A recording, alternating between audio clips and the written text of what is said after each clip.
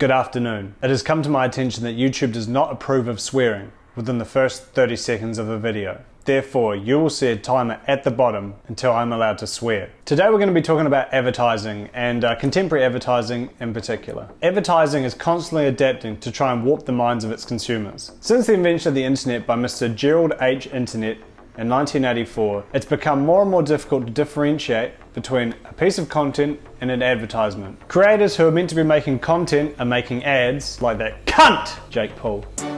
Buy that merch, buy that merch, buy that merch. I think you have to market to them a ton of times to like make sure that they're like reminded of what message you want to push to them. Buy that merch, buy that merch, buy that merch, buy that merch. Cunt! Ads that are meant to be making ads are making content, and there's just a whole bunch of people stuck in the middle having their wallets yanked in all directions. Today I want to turn the spotlight on a few more recent evolutions of contemporary advertising and see how they're trying to make you, the consumer, spend your parents' hard-earned cash.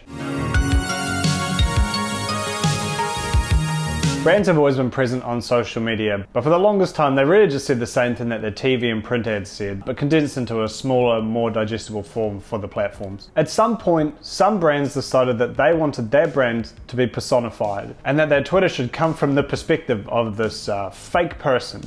They saw Twitter are full of people, so we are to be people as also? Now, let's just say you've been hired to act as the voice of Steakums, a brand of thinly sliced beef. Which personality do you think best represents your company? Do you take the tone of A, Steaky Steve, the partially digested cow? B, your slightly racist uncle who keeps bringing up politics at the dinner table? Or C, a nihilistic millennial who's worried about their job prospects? If you voted C, congratulations, you're hired, and now also fired. Ironically enough, Subway decided that their Twitter would best be personified as a child sex offender.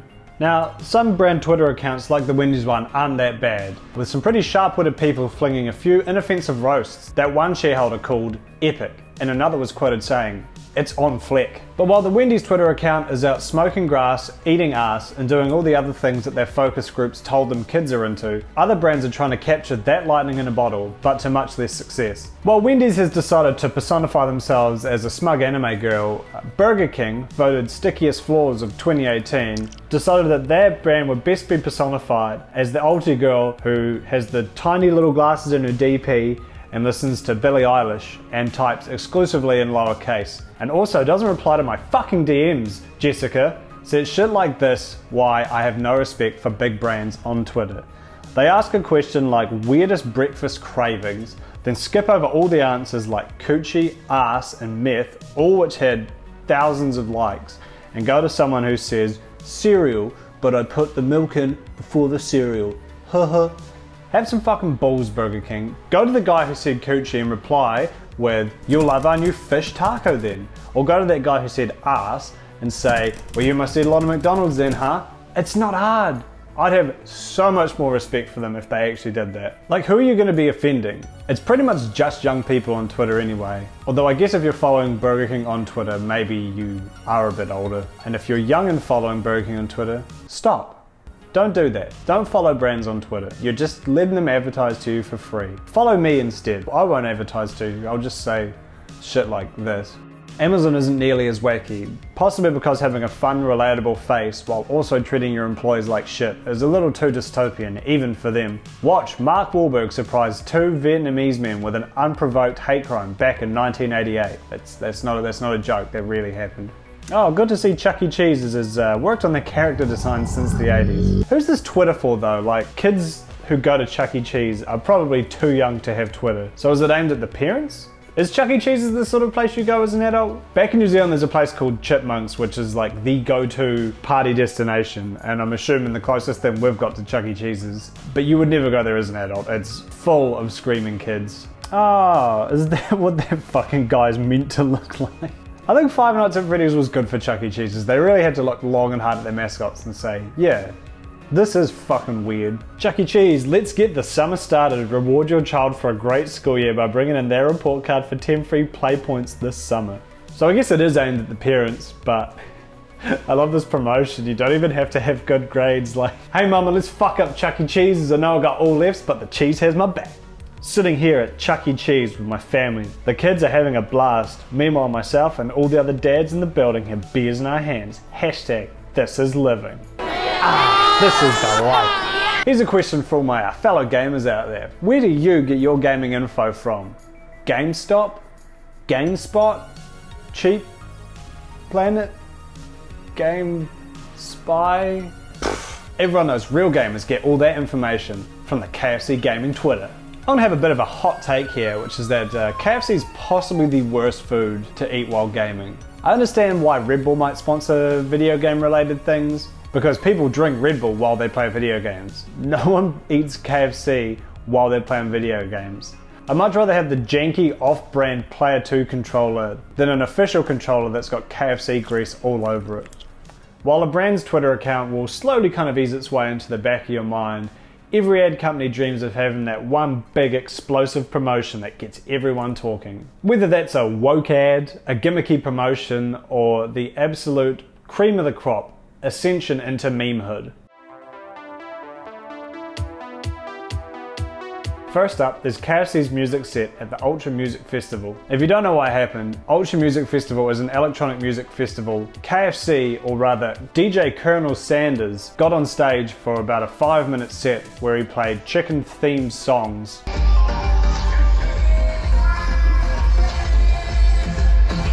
To an audience that was entirely unimpressed, but more realistically was too cooked to realise what was going on. Bro, I was so fucking gacked at Ultra last week when Diplo came on stage, I thought it was the Chicken Man. Even if their plan was to record it and then upload it for sober people, they've been aggressively deleting every video of it off YouTube, culminating in a bit of controversy when they took down an entire hour-and-a-half H3H3 podcast for a 2-minute clip that they played in the middle. Yesterday we were doing our podcast and we talked about the Colonel doing his DJ set at Ultra, and the minute that we put it up after the live stream ended, they blocked it worldwide. What is the point of viral marketing if the minute somebody talks about it, you frickin' block it?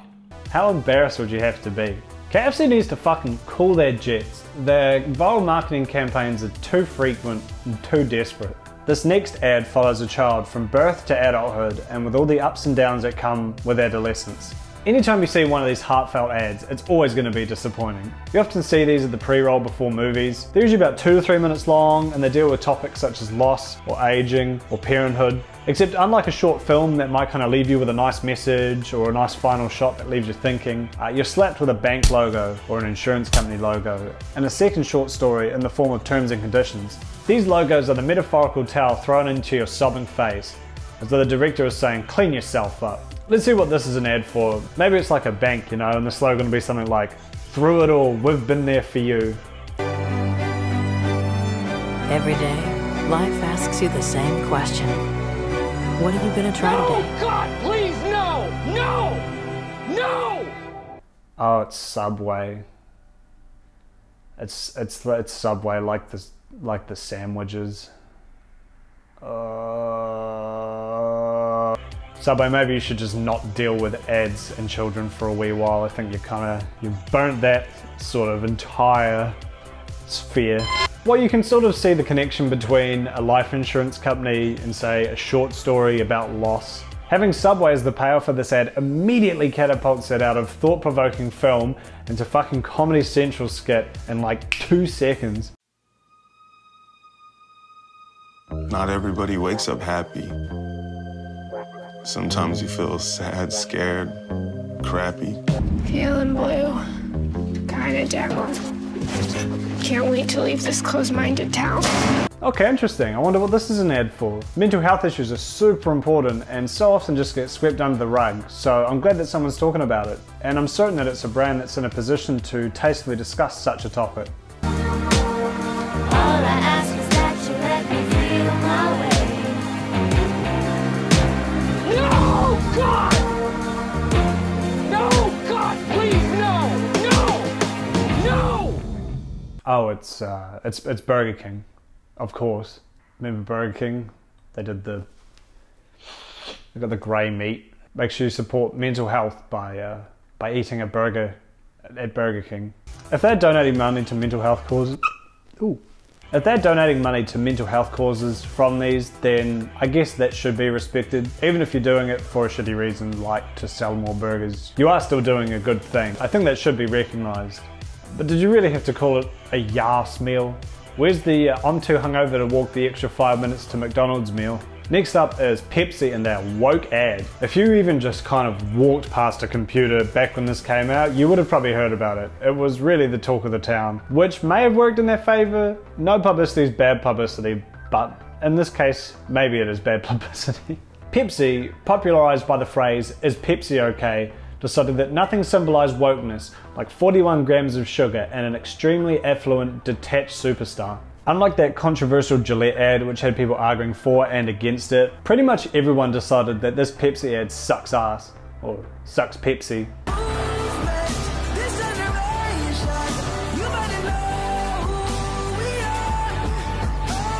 I think it's important to note as well that that's not what happens when Kendall Jenner walks into a crowd. This is.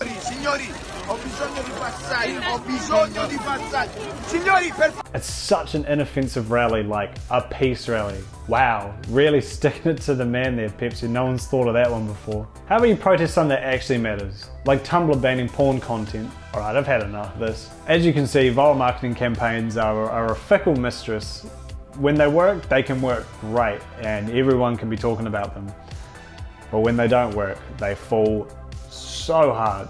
And I think it's our duty as consumers to stand around and point and laugh when something like this goes horribly wrong.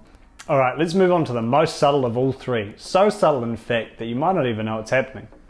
Wow. I am of course talking about guerrilla marketing, also known as astroturfing. This one's a tricky one because it can be almost impossible to distinguish from genuine organic content. So it's time to don your tinfoil hats and put your child at risk of easily preventable diseases because we're entering conspiracy territory. Guerrilla marketing is most prevalent on websites like Reddit, where there's no real rules regarding whether or not your post is a paid advertisement or not. Now you can actually pay for ads on Reddit, but these are segregated from the rest of the content and put on the side, or more recently they are actually included with the actual posts, but with a large sticker that says ad on it. These ads often don't really get a lot of traction. People will see them and they probably click on them, but they don't really get a lot of interaction in terms of comments or upvotes or anything. Now just because you're not paying Reddit to promote your ad doesn't mean someone isn't getting paid to put ads on Reddit. Let's look at a bad example. Well, bad in terms of execution, but probably not bad in terms of how many people saw this thing. This post titled "Made my delivery driver's night by showing him VR for the first time" has over 20,000 upvotes. Now it's possible a lot of those were bought, but regardless, a lot of people saw this and a lot of people upvoted it. The gaming subreddit's kind of already a dumpster fire with EA's bad spray painted on the side of it, so it was kind of easy for McDonald's and Uber Eats to just slide on in there. Let's break down why this image fails at what it's trying to do. And again, I am aware of the irony of, by discussing this, I am actually giving them even more advertising.